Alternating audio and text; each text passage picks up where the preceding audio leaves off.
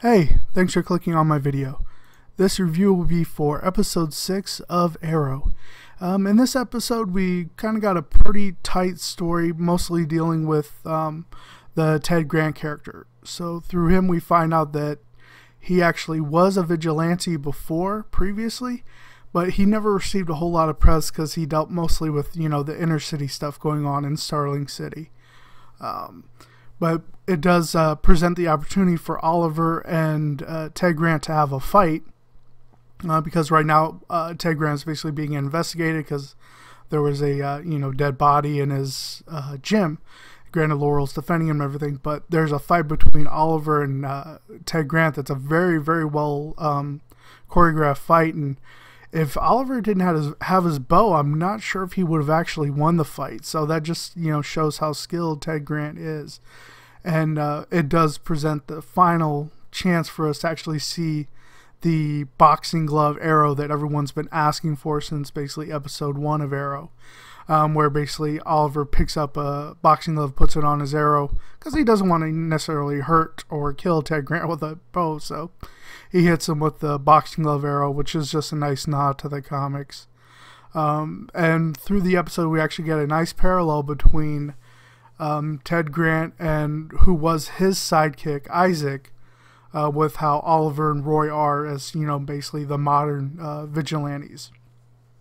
And we see the difference, whereas when Ted's partner, Isaac, killed the man, he basically stopped being a vigilante and turned his back on Isaac, or cut him off, basically. And, through this we have where Oliver, is not going to turn away from Roy, not going to turn his back. And this is really tested when, Roy basically comes out and says that, he killed Sara because of these dreams he's been having basically since around when she died.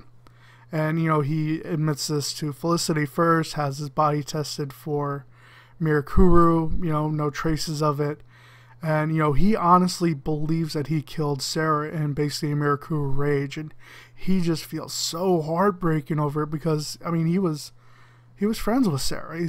She was part of the Arrow family. And we really see Colton Haynes really stretch his acting in this. As he, portrays his emotions very well through his eyes, his mannerisms. He's been feeling this weight, for almost the whole season at this point. And, he finally comes out and tells everyone, and Laurel's reaction is, she doesn't like him. She's just fighting her own emotions because she's been friends with Roy as well. And, we see how almost everyone on the team is ready to turn their back on Roy or, accept that he's guilty, except for Oliver. And this is because Oliver knows Roy. He's trained with them.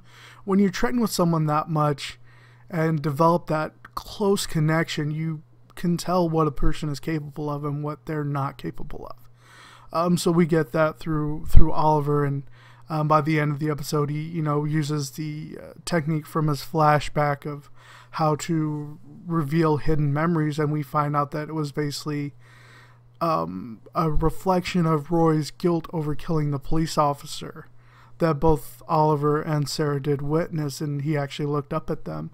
So it was a repressed memory from when he was under the Mirakuru rage. And he, transposed that in his mind and connected it with Sara's death. Because, again, probably feels some guilt because he wasn't there to stop her being killed. So we saw a lot of growth within Roy's character as well as Oliver's. And we actually get, finally that, they're probably going to start calling him Arsenal now. So that was, finally going to have a name there based on how he's reflected in the comics. But it was amazing just seeing the interplay between Oliver and Roy through the episode. We also see progression in Laurel, as now she's, no longer seeing her training as, a game. She wants to avenge Sara. So as much as Oliver's trying to keep her away from this life and keep her away from training, she's fully committed to Ted Grant now. And basically it seems like kind of setting up for them to become master and protege, basically, where, maybe he's going to put on his hood again or his mask of Wildcat, and, she'll take on the Black Canary role. So they'll be, acting alongside Team Arrow, maybe teaming up with them, but, we're seeing that division basically forming now, as there's that dual progression between the two teams now. So it was a very, very exciting episode. We didn't get a whole lot of other advancement in some other plot areas. We didn't get a chance to see Thea and Malcolm, but that's all right. I mean, I would have loved to see them because I love what they're doing with their characters, but, it was nice having that break from them. The one thing that I really didn't like about the episode is the way they introduced Cupid. Now, for those that noticed throughout the episode, there was a redhead at a crime scene. At another point, she's walking behind the van. She just kind of popped up throughout the episode. And then at the very end, she has her, basically introduction where she calls herself Cupid and shoots Isaac with an arrow.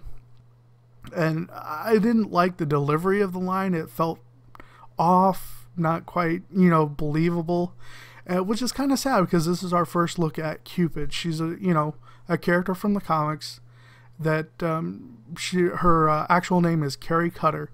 She was basically part of a military experiment to essentially make her fearless, right? But as a side effect, it enhanced like all of her emotions. And especially when it came to love. It also gave her enhanced strength and I believe enhanced agility as well.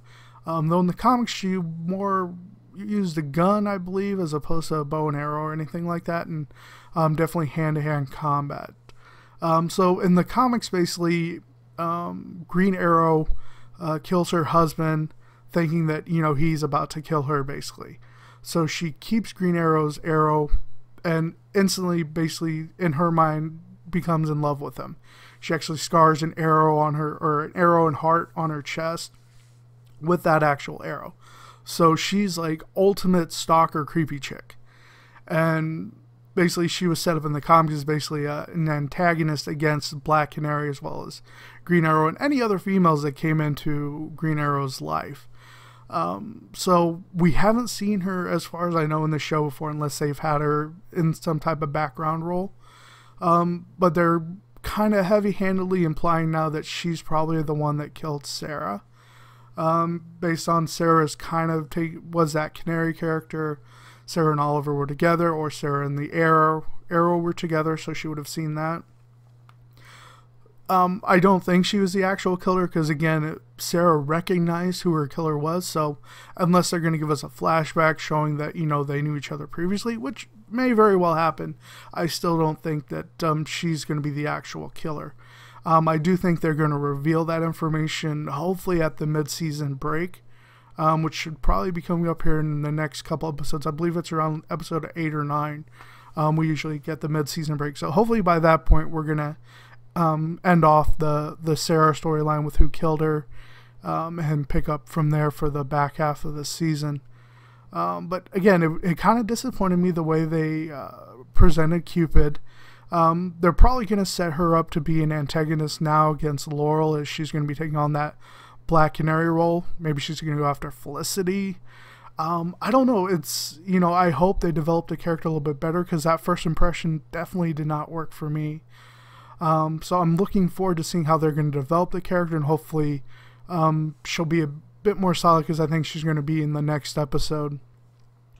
So that was the only thing that I didn't like about the episode. Other than that, it was a very strong episode. I like seeing the parallels with Ted Grant, Isaac, and Oliver and Roy. Continuing to see the flashbacks of Oliver in Hong Kong, basically becoming an asset for Waller, and learning everything that he experienced then, and seeing how he uses it in the modern setting. So again, very strong episode. I like that we now have the conclusion as far as Roy isn't the one that killed Sara, but at this point it seems like Oliver may be the only one that knows. So we'll see in the next episode if they actually tell everyone, or if something, maybe it's something that happened, we're supposed to see happen off screen or something like that. But I like having that close, because again, I didn't think Roy was a killer, and it kind of annoyed me, as I stated previously in my kind of rant video, that they presented him as a killer, because it made no sense. So we do see that the resolution to that, again, those parallels with Ted, Isaac, and now Ted Grant and Laurel versus Oliver and Roy, their progression. And then we've got, of course, Malcolm and Thea. So we've got a lot of, master apprentice kind of things going on. So it's a very exciting time for Arrow right now, introducing a new villain character. And, I'm just hoping, and I can't wait to see Ra's al Ghul in the first Arrow and see how that's going to play out. That's probably going to happen in the second half of the season, and imagine that story arc. But again, yeah, very solid episode. Definitely recommend you guys checking out Arrow if you haven't already. If you enjoyed my video, I'd ask you to go ahead and give me a thumbs up and share the video. And if you haven't already, please go ahead and subscribe to my channel. And those that have subscribed already, thank you. I really appreciate that. And I hope you guys are enjoying the videos. So that being said, I hope you all have a great rest of your day. Bye.